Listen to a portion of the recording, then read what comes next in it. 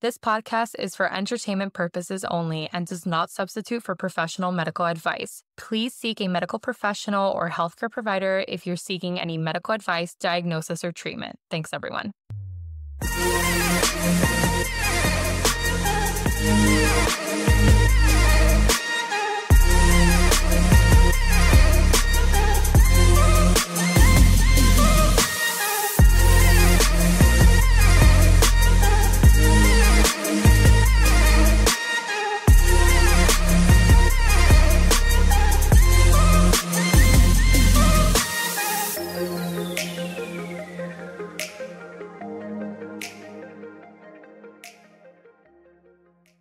So before we dive into today's episode, we want to give a huge shout out to our amazing sponsor, Larkin Staffing Agency in New York City. Yes. So Jules was part of my trauma when I was just out of, residency, trying to look for a job. I mean, the time it takes to do that it's insurmountable. And you have to do it because once you finish residency, you want to have a plan to have a job after.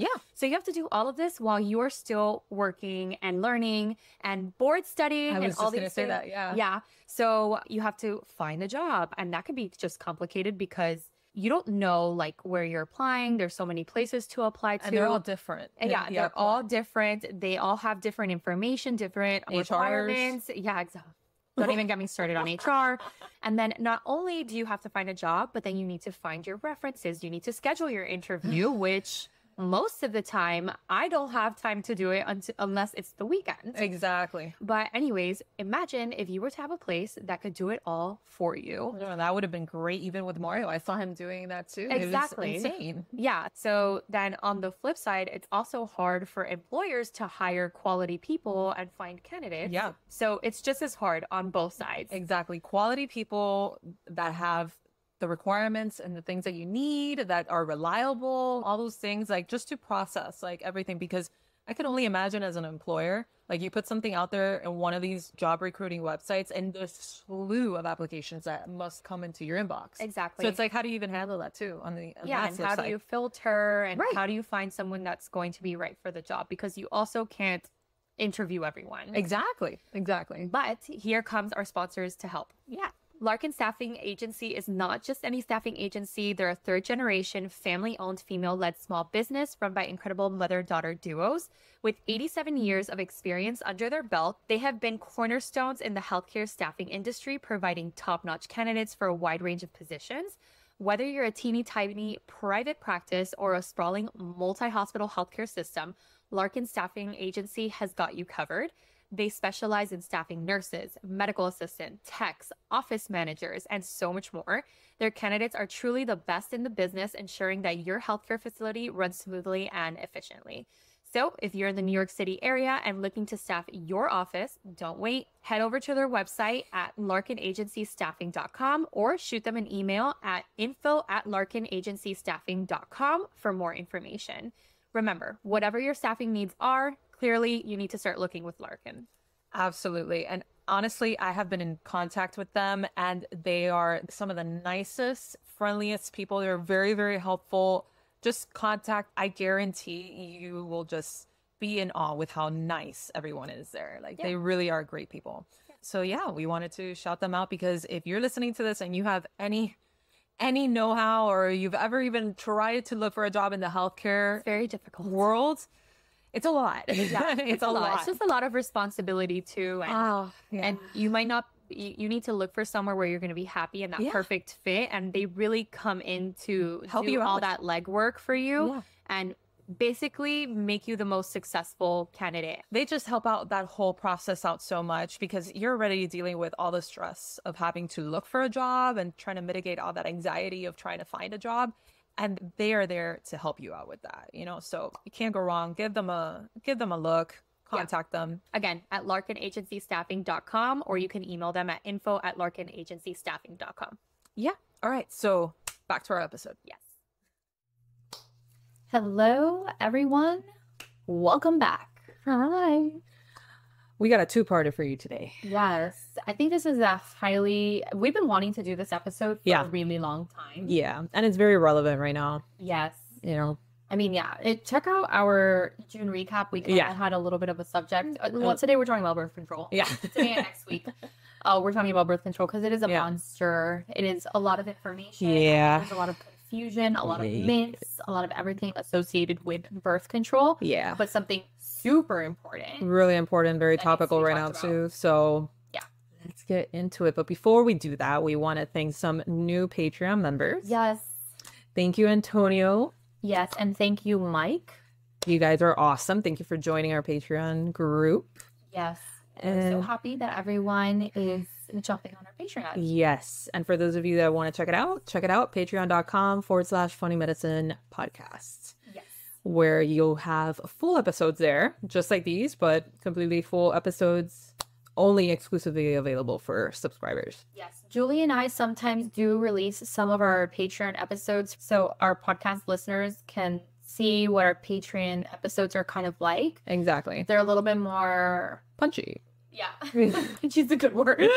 Because, you know, we have a little bit of the the paywalls between, But yeah, so check it out, and hopefully you guys enjoy both our Patreon and our podcast. And thank you so much to Antonio and Mike. Yes, and then you also get the video version of these weekly episodes on the day that the audio comes out versus having a whole week later the video come out. So yeah, those are some of the perks. But anyways, let's get into this monster of a freaking topic. Yeah. Because that's what it is.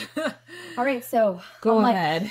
Science. Yeah. Okay, so let's go. Birth control, also called contraception, refers to methods used to prevent pregnancy. There are many different types of birth control available today. The main categories include 1.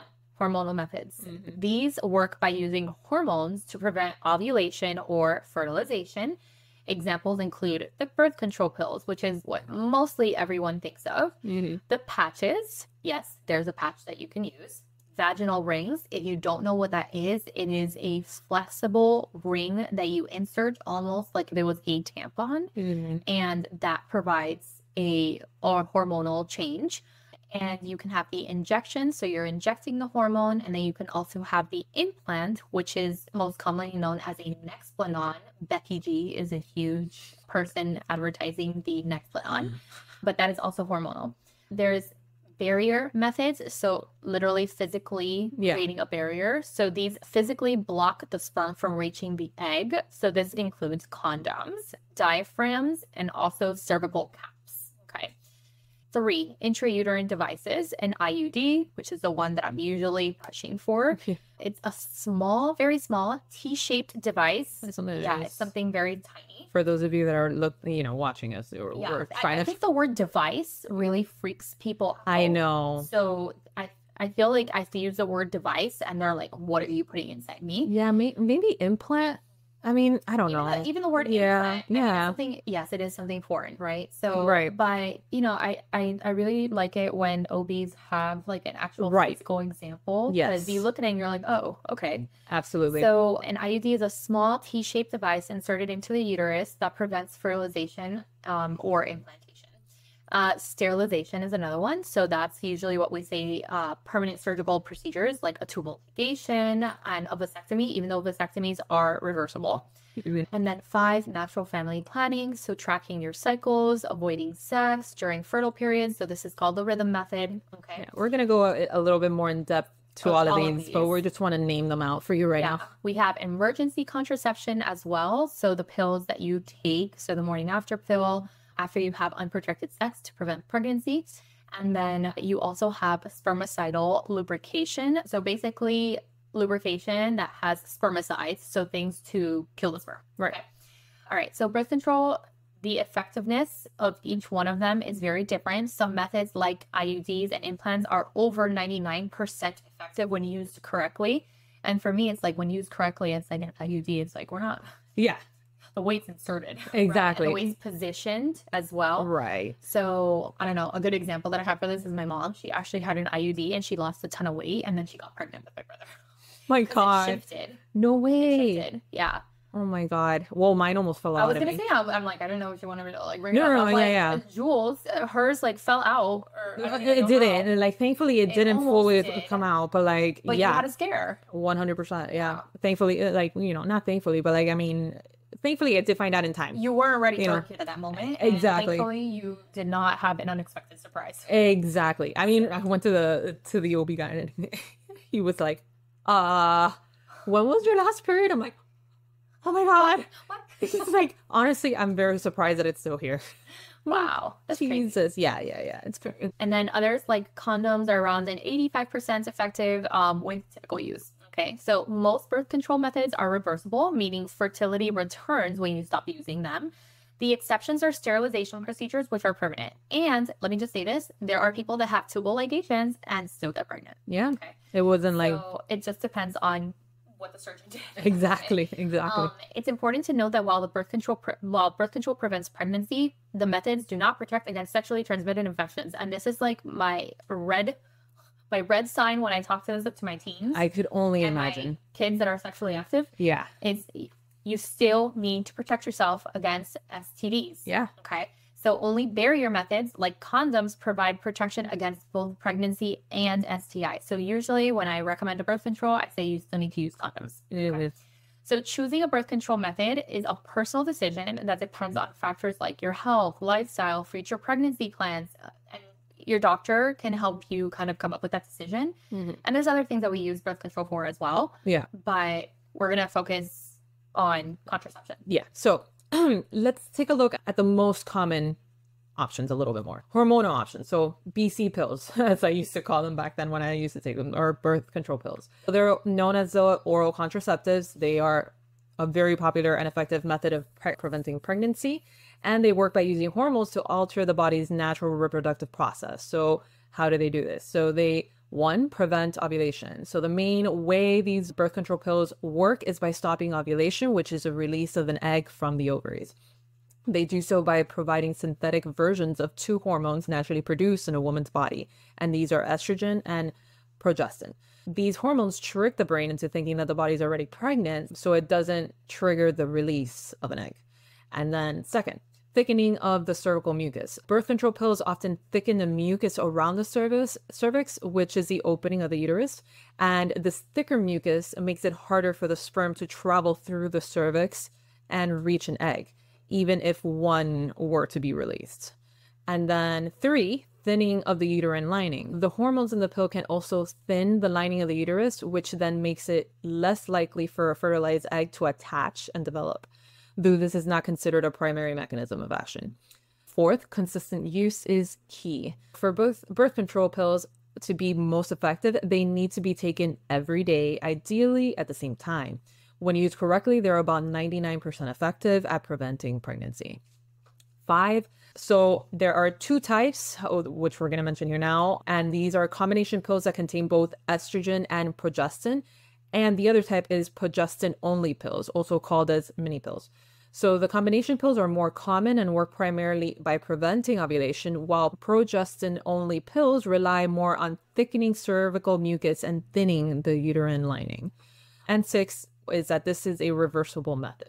It's important to note that the effects of birth control pills are reversible. Once a woman stops taking the pill, her natural fertility typically returns within a few months. And sometimes it doesn't even need to be a few months. Yeah, exactly. Yeah. So with these hormonal ones, we also talked about the patches. Mhm. So the birth control patches are small. They're thin adhesive squares that you stick on your skin. So it's kind of like a bandage. They slowly release hormones into your body through your skin. These hormones are similar to the ones that your body naturally produces. The main way the patch prevents pregnancy is by stopping ovulation. The hormones in this patch trick your brain into thinking that you're already pregnant so that it doesn't trigger a release of an egg. Without the egg, there's nothing for the sperm to fertilize. So pregnancy can't occur. So that's mainly how it works.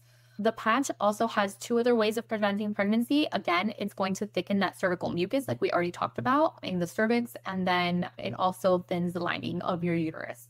So if you wear a new patch every week for 3 weeks, then go patch free 1 week. That's usually how you use the patch. During the week that you usually have, during the week that you don't have a patch is usually when you have a menstrual cycle. So even during this week without a patch, you're still protected from pregnancy, right? And it's hard, and we're not going to go deep into it because it's a lot of physiology, and actually this physiology is just hard in itself to understand. Exactly. But there's fluctuations of hormones going up and down, and then the going up and down, and estrogen and progesterone and all of these can trigger what's, the release of the egg and everything. So when you're using these hormones, you're kind of interfering with that fluctuation of hormones. So that's what we mean when we say it's tricking your brain, right? We're interfering with that fluctuation of hormones. So the patch is designed to keep steady levels of the hormones in your body throughout the week, right? So this is different from birth control pills where the hormone levels can go up and down each day. The steady hormone levels from the patch can reduce some side effects that some people experience with the pills. So it's important to change your patch on the same day each week for it to work effectively. When you use it correctly, it's over 99% effective at preventing pregnancy. However, in real world use, it's about 91% effective, mainly because people sometimes forget to change their patch on time. Yeah. So remember, while the patch is very good at preventing pregnancy, it doesn't protect against STIs. Okay. So I feel like that's going to be a disclaimer that we're going to say in every single one. Yeah. That false confidence, I guess. Of like, I feel like everyone has false confidence. Yeah. Like every single time that someone, like a parent tells me, oh, I was breastfeeding, I didn't know that I could get pregnant. Yeah. I mean, I don't know, like, in what world, like, do you live under a rock? I feel like everyone knows that already. I know. But anyways, we also have the vaginal rings. So the birth control vaginal rings are small, flexible plastic rings that you insert into your vagina to prevent pregnancy. They work by slowly releasing these hormones into your body through the vaginal wall. The main way the vaginal ring prevents pregnancy is by stopping the ovulation as well, thickening that cervical mucus, and also thinning the line of the uterus. You typically wear the ring for about 3 weeks at a time. After 3 weeks, you remove it for 1 week, and then that's, again, when you would have your menstrual cycle. So even during this week without the ring, you're still protected against pregnancy. The ring is designed to keep your steady levels of hormones in your body throughout the month. This is different from birth control pills, okay? Same way we kind of talked about the patch, where the hormone levels go up and down each day. The ring is going to give you a steady level of hormones, just like the patch, okay? And it can also help reduce the side effects that some people experience with the pills.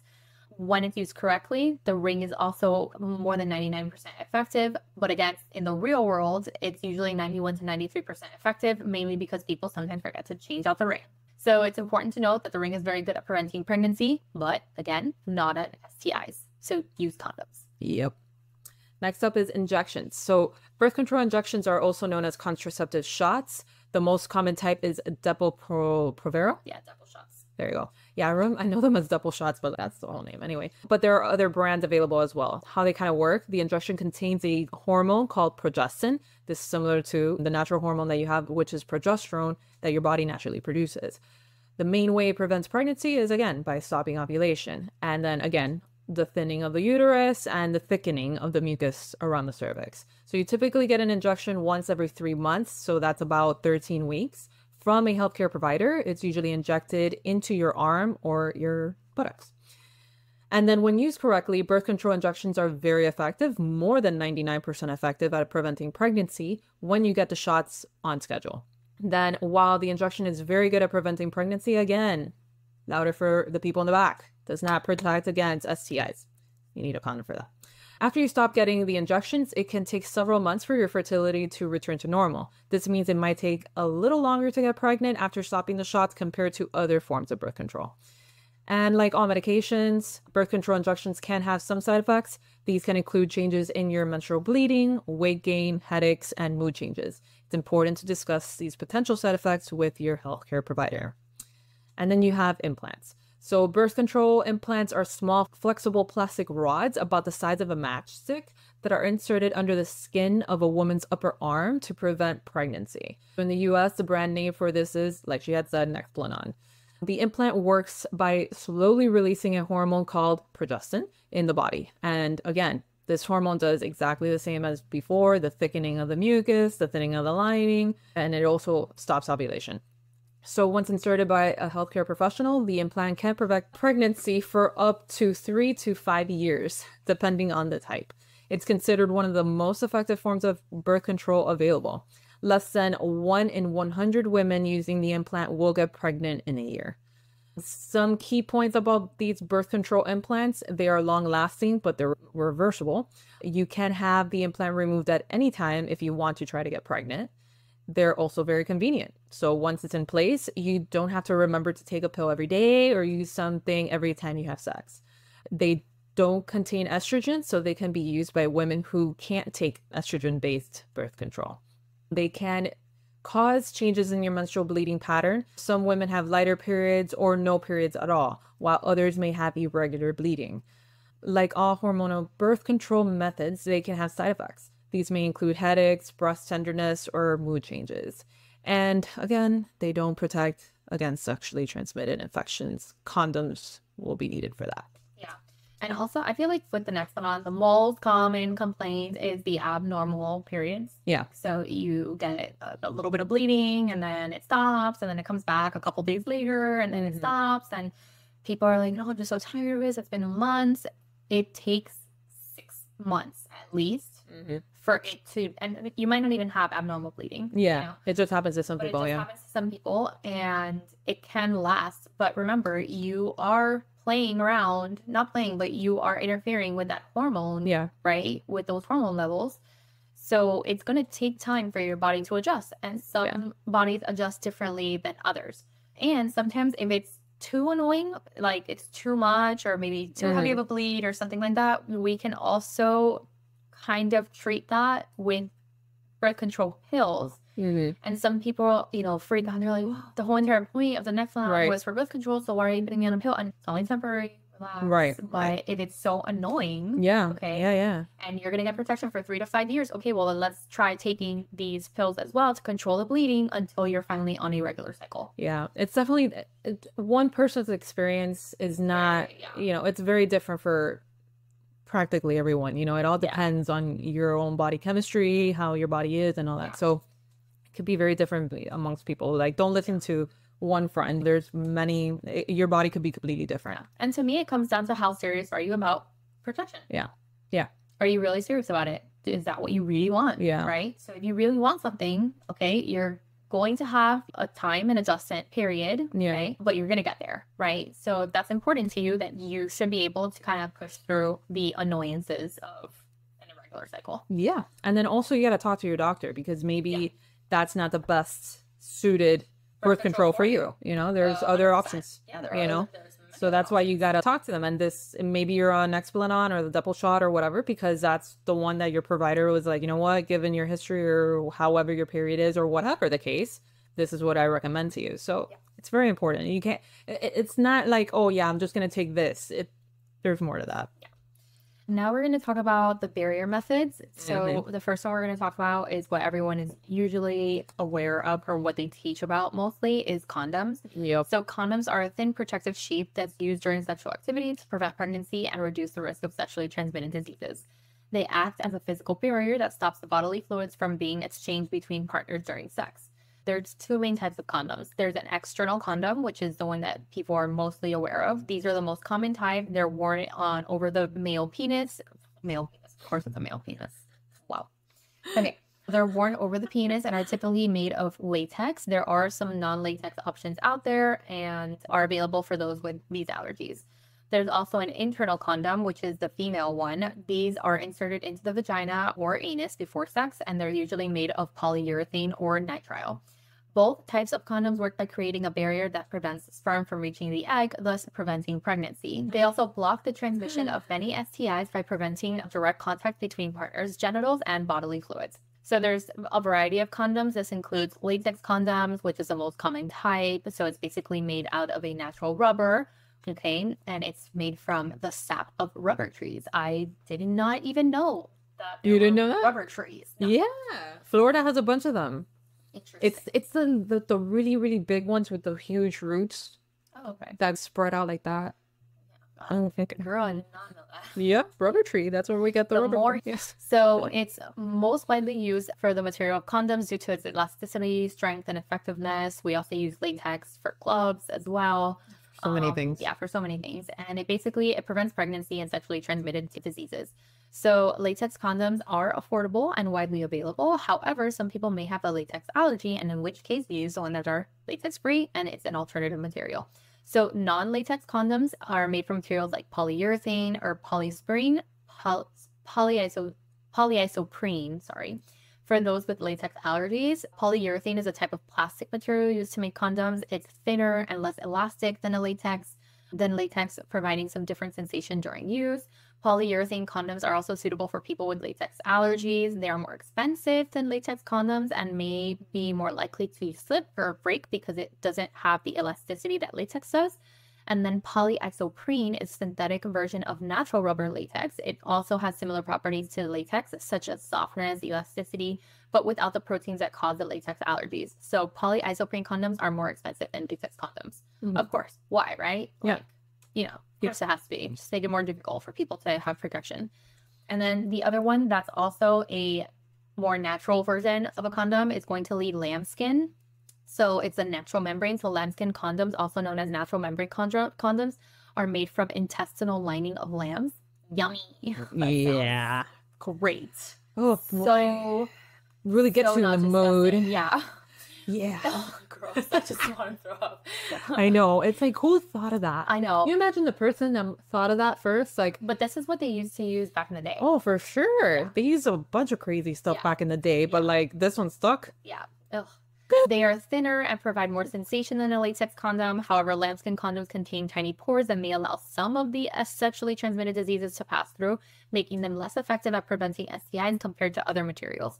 They are also more expensive than latex condoms. You can also have, so another version of a regular condom is a lubricated condom. So these come pre-lubricated for easier use and also reduces the risk of breakage. There are textured, what are we doing this? What are we Because they're it's just, I mean, They're lubricated. There are textured condoms for sensation. There are flavored condoms. Okay. And then there are also short, thin condoms. Okay. There are many types of condoms. You have a plethora to pick from. exactly. So there's no excuse to not. Exactly. There's no excuse to not have a condom on you. When used correctly, condoms are highly effective. For external condoms, about 98% of women whose partners use them consistently and correctly will not get pregnant in a year. For internal condoms, it's about 95%. However, with typical use, which includes occasional errors, the effectiveness is lower and around 85 for external condoms and 79 for internal condoms. So I don't like it. Yeah. Okay, there are more things that are more effective and also easier to use, and you don't have to use the lamb intestine. If it's so gross. It is gross. I mean, have you ever even seen? I don't think I've seen one. I don't want it. No, I've seen a lambskin. You have? I had to like. Well, yeah. I mean, it's your You do you still give away free condoms? Oh in yeah, your clinic? Well, not in my clinic, but where I used to work, we used to have like a whole thing. We would just like take them. Yeah. Yeah. Oh man. Yeah. But what do lambskin condoms even look like? So Do they look? I mean, I imagine like a different color. They have to have a different color. yeah. And you see it. It looks like a different texture and everything, but they use it though. Yeah. Interesting. Yeah. Okay. So it's important to note that while condoms significantly reduce the risk of many STIs, it's not 100%. Okay, so yes, we do recommend to wear them to protect you against sexually transmitted diseases, but it's not 100%. Yeah. So condoms are most effective at the STIs that spread through bodily fluids like HIV, chlamydia, or gonorrhea. And obviously, this is all through sexual intercourse. Okay, this can also be given in other ways. But they provide less protection against STIs that spread through skin-to-skin contact, like herpes, HPV, and those still have, it's still reduced risk, but the risk is there. Yeah. So to work effectively, condoms must be used correctly every single time that you have sex.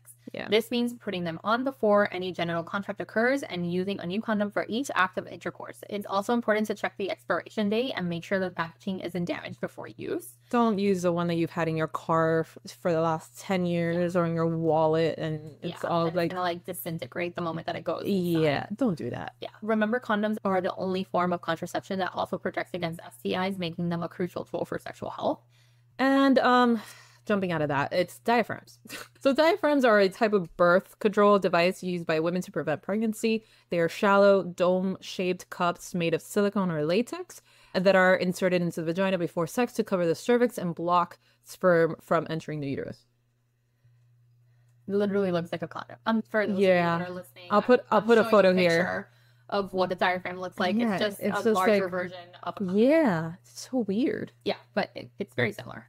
Yeah, I just wrote these notes, but I didn't look at photos, or I mean, if I did, maybe now that I'm looking at that, I did whatever. Anyway, yeah. Anyway, so like I said, shallow dome-shaped cups made of silicone or latex, and they're inserted into the vagina before sex to cover the cervix and block sperm from entering the uterus. I'll put a photo right here. So there's a few different types of diaphragms. There's an arching spring diaphragm, and these have firm curved rim that makes them easier to insert. These are good for women with weaker vaginal, I was about to say vaginal, mistletoe. Next, there's coil spring diaphragms that have a softer, more flexible rim. They work well for women with average vaginal muscle tone. Then you have flat spring diaphragms. These are very thin, flexible rims, and they're best for women with strong vaginal muscles. And then there's a newer one-size-fits-most diaphragm called Kaya, and they don't require a fitting by a doctor. So to use a diaphragm, a woman first applies spermicide to the inside of the cup and around the rim. She then folds the diaphragm in half, inserts deep into the vagina, positioning it to cover her cervix. The diaphragm forms a physical barrier to block sperm, while the spermicide helps immobilize or kill any sperm that gets around the edges. For maximum effectiveness, the diaphragm should be left in place for at least 6 hours after sex, but no more than 24 hours total. When used perfectly, keyword perfectly, diaphragms are about 94% effective at preventing pregnancy. However, with typical use, they're about 88% effective. Still too difficult. Yeah, Difficult. that sounds like a lot of work. Not enough success. A lot of work. The in, the out, the hours, the remember to take it. The spermicide, put it around the rim, put it on the stone, put it on everything, have it fitted, and too much. Yeah, in our We opinion. have better options. Yeah. So some advantages of the diaphragms, because you're like us, like it's just a lot of work. They don't contain hormone. They can be inserted hours before sex and are reusable. I still have a better thing that does not contain hormones and is not as difficult. And we'll talk about it. And you don't have to reuse it. Like that, I'm not into that. However, they require proper fitting and insertion to work well and don't protect against sexually transmitted infections. While not as popular as some other birth control methods today, diaphragms remain an option for women looking for a non-hormonal barrier method of contraception that they control.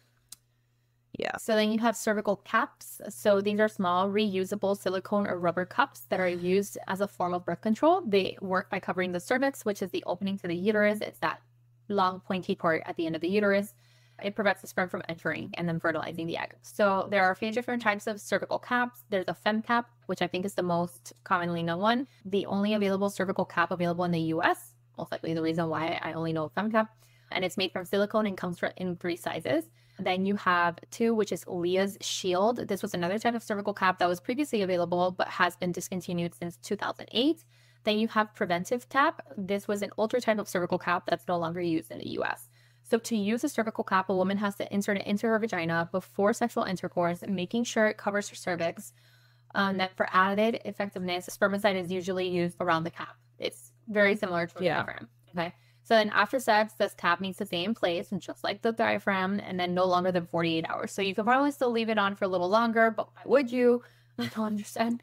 It's so complicated. I feel like this is so complicated, and this is the reason why some people don't end up using these type of protections, because it's a hassle. It is. It sounds like a hassle. And then it's important to note that cervical caps are less effective than some other forms of birth control for women who have never given birth. They have a failure rate of about 14%. And then for women who have given birth, the failure rate is higher at around 29%. So cervical caps do not protect against sexually transmitted infections. So they are often recommended to be used in combination with condoms for those who need an STI protection. I mean, just the condom itself has more of a percentage of a higher success rate of like preventing that. So what? Why? I don't know. But to each his own. Yeah. So while cervical caps can be an option for women who prefer non-hormonal birth control methods, they do require a prescription and proper fitting by a healthcare provider to ensure that they work correctly. So much work. I have never had training for cervical caps. Okay. I was gonna ask you that, like in residency or anything like that. Well, I mean, you don't have to. You're not OB, so but No, but no, but I can do a Nexplanon. Right, I right. had my attendings teach me to do IUDs, Yeah. birth control, the injections, the ring, like literally so many Yeah. other forms. But I have never had anyone train me on a cervical cap, and maybe once on the diaphragm, just so I knew how to use it. Right. I see that, but like, I don't know, man. And one thing, it's very much my opinion. Like for me personally, I know that's a lot of people don't care because then you have like the diva cups and whatever. That's different. So, but anything that's reusable in that area for me is an immediate no. Yeah, I mean, It's an immediate no. yeah. So I have to. And also like how cleaner. That's just, see, it's an ick. It's such a, like, why? Let's just do the condom and get rid of it and that's it. Like, you know, you'll never see it again. It's gone. It's, ugh. God, no. Pretty much. Like, out with it. Like, you didn't want it there in the beginning, hence the barriers. I don't. In my opinion, there's a lot of people, like, for instance, people that use, like, diva cups and stuff like that. You don't care about reusing it, whatever. That's, you know, again, preferences, right? Yeah. I think everyone has their preference. Exactly. And but this is a lot of work. Yeah, exactly. Now I have my own preference as like personally and also professionally recommending right okay, is the IUDs. Yeah, same. Like I always say that this is the way to go. Yeah. I agree. Treatment devices are IUDs, which are the small T-shaped devices that we place inside a woman's uterus to prevent pregnancy. So they're a form of long-acting reversible contraception that can be effective for 3 to 10 years, depending on the type of IUD that you use. So there's two main types of IUDs. There's the copper. Okay, so this was the option that I was saying. I have a better option that's less hassle and no hormones. Yep. So the copper IUD, this is wrapped in a small amount of copper wire, which only the copper IUD is available in the US, is called the Paragard. And then you have the hormonal IUDs. So this T-shaped device is going to slowly kind of release small amounts of hormones like progestin. And there's 4 different brands that we use. The most common one was the Mirena. Now I hear a lot of Kyleena, Liletta, and also Skyla. Okay. I love how they're all names. I feel like it's like a full entire like superhero. Yeah. They do sound like Charlie's Angels. Like there's something. Charlie's Angels, like Mirena, Kyleena, Liletta, and Skyla. Like Skyla. Right, yeah. Liletta. What's your name? Yeah, exactly. Kyleena. I mean, but talk about like an attractive name. Yeah. Like, can you imagine? Mirena. Yeah, I know. They all sound like so like, you know, sensual. Skyla. Skyla. Oh God, Julie. I'm over here thinking superheroes and she's like Vixen. Well, yeah, look at this. Skyla. Yeah, I know. So IUDs work to prevent pregnancy in a few different ways. So the copper IUD releases copper ions, which are toxic to sperm. Okay. And then it prevents the sperm from reaching and fertilizing an egg. That's so cool how that works. Like, I thought also copper IUDs, am I wrong? Doesn't it change the pH? Maybe double check, but I know that for sure. It's like that much I know for sure, like the ions and whatever, and it's toxic for the sperm. I mean, it's the copper ions that affect the sperm. I thought the copper ions affect the actual environment. I see what you mean. The sperm less, but I guess it's all the same if you think about it. Probably. Okay. Well, anyways. Yeah, because it's in the environment. The ions are exactly. So, okay. All right. So that was copper IUD. And then hormonal IUDs thicken the cervical mucus, which blocks and traps the sperm. They also thin the uterine lining and then may sometimes prevent ovulations. Just like the pill, like when we started this. Exactly. So both types of IUDs can change the environment inside the uterus, making it really difficult for the sperm to move and to even survive. And then IUDs are over 99% effective at preventing pregnancy. They don't require daily action from the user, which is why they're sometimes called set it and forget it birth control. And then they do not protect against sexually transmitted diseases, and a healthcare provider can insert the IUD during the simple in-office procedure, and it can be removed in the same in-office procedure as well. Yeah. Okay. And I feel like there's, oh my God, everyone has this whole entire nightmare about I know what you mean. an IUD insertion. Social really media scares people. Social media has really gone gun-ho on this. I don't know why. I don't even know where it stemmed from. Don't get me wrong, it's uncomfortable. It feels like a strong cramp. Okay. And yes, pain is subjective. I always say use subjective and objective. But pain is subjective. So what's painful for me might not be painful for you, and vice versa. But when I got my IUD, I was shitting bricks. Yeah. Yeah. It's shitting.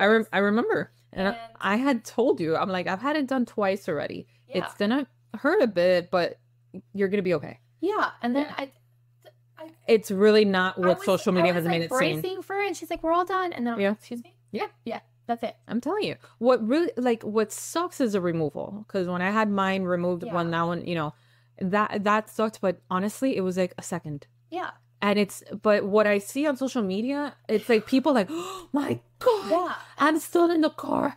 I'm back in the car now and I'm dying. I'm like, No, I went straight back to work. exactly. I went straight back to work. I literally went into my same clinic to my doctor. Yeah, I mean, it was nothing. It was like, okay. Yes, You know, exactly. Yeah, I felt a little bit uncomfortable and okay, but Dude, I had worse periods. I literally was about to say that. Yeah. Like, periods are way worse. Exactly. I And mean, I don't even have any discomfort because of it. same. So, and I don't also, know. I just want to mention too, there are a lot of providers that say that you cannot get an IUD if you haven't given birth before. That Yeah, is false. that's a lie. That is false. Yeah. You can get an IUD. Get a different provider. I think the insertion is going to be not as easy, right? Because when you give birth, it changes your anatomy. So it might be a little bit easier to get the IUD in, but that doesn't mean that it's impossible. So I've had many people say, oh, well, no, my doctor told me that I had to give birth. That's actually not true. That's a little messed up. Yep. You know, for the provider to lie about that. I think it's more difficult, and I think a lot of people they just don't feel comfortable, right? Yeah. So maybe they have more experience with putting in an IUD on someone that's already childbearing, but you don't need to have a child to get an IUD. Yeah. Yeah. So Yeah, I'm glad that you said that because that's messed up. Yeah. So the other form, sterilization. This is a permanent form of birth control that surgically prevents a person from being able to reproduce. There are two types of sterilizations, one for people with female reproductive organs and one for people with male reproductive organs. For people with female reproductive organs, the most common type of sterilization is called tubal ligation, sometimes referred to as getting your tubes tied. In this procedure, the fallopian tubes, which carry eggs from the ovaries to the uterus, are surgically closed off. This prevents sperm from reaching an egg and fertilizing it. And there are several ways for tubal ligation, how it can be done. So the tubes can be cut and tied or sealed shut. Next, you could also have them clipped with clips or bands. These could be put in the tubes to block that passage, or sections of the tubes can just be removed entirely. Another option for female sterilization is bilateral saping. There you go. I just know there's a Cuban word that's a very bad word, and it's something, and it's like very similar sounding to this. So that's the only time that I have heard that. Anyway, where both fallopian tubes are completely removed. With people with male reproductive organs, the sterilization procedure is called a vasectomy. In this outpatient surgery, the tubes that carry sperm, called the vas deferens, are cut and sealed. This prevents sperm from mixing with semen and leaving the body. Both types of sterilizations are considered permanent and are over 99% effective at preventing pregnancy. They work by creating a physical barrier that stops eggs and sperm from meeting and then creating a baby. However, the procedures don't affect hormone levels or change anything else about a person's body or sexual function. It's important to note that while highly effective, sterilization procedures are intended to be permanent. People considering sterilization should be sure that they don't want children or additional children in the future. Sterilization also doesn't protect against STIs, so other precautions are still needed. And then I know everybody's thinking about vasectomies, and we've all heard that they're, are they reversible or are they not? So yes, they are. Vasectomies can often be reversed, but there are some important factors to consider. Vasectomies reversals are possible through surgical procedures called Go ahead. Vasovasectomy. There you go. Or? Oh, sorry. No, I mean. The other one. Vasoepididymostomy. Those things. It's the epididymis. So vasoepididymostomy. Jesus. Lord. Yeah. No. I think epididymis is also something that's hard to say. So epididymis? Epididymis. Yeah. So vasoepididymostomy. That's like really hard to say. Okay. These surgeries reconnect the vas deferens tubes that were cut during the original vasectomy. Now, the success rates for vasectomies reversal range from 60 to 95%. However, success depends on several factors, including time since the original vasectomy was performed. So success rates tend to decline over time. The skill and experience of the surgeon, the type of reversal procedure needed, and the age and fertility of both partners involved. So the reversal surgery is more complex than the original vasectomy. It typically takes 2 to 4 hours and is usually performed under general anesthesia. And the recovery for this is longer than for a normal vasectomy, with lifting and pushing restrictions for 6 to 8 weeks. Most men can return to work within 5 to 14 days, depending on their job. And well, the costs. Vasectomy reversals are often expensive, ranging from $5,000 to $15,000, and are usually not covered by insurance. Alternatives: if reversal is impossible or successful, other options like sperm extraction and in vitro fertilization may be considered. And some considerations for this: if you're considering a vasectomy but think that you may want children in the future, it's generally recommended to explore other contraceptives as your first option. It's important to note that while reversal is often possible, vasectomy should be considered a permanent form of contraception, like I've said, and the decision of the reverse should be made carefully, considering all your factors, including success rates, costs, and alternatives.